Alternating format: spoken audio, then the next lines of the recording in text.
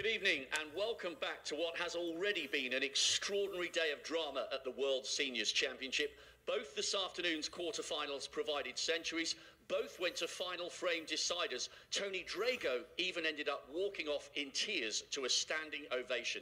Tonight promises to be just as good, with matches featuring two of our sport's most iconic figures. So let the battle for the semi-finals recommence here at the Crucible, as we introduce first of all a man having a dream week in Sheffield. Absolutely incredible win yesterday, and here he is with a chance to take one step further. It's time to find out if the man from Yarrawonga can linger longer in Sheffield. Here's Adrian Ridley.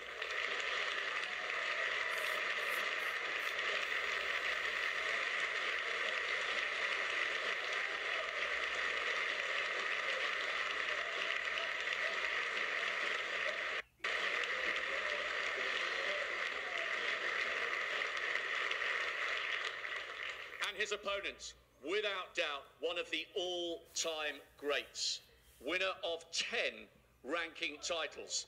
He won the Masters in 1984. 6 times he's been in the World Championship final.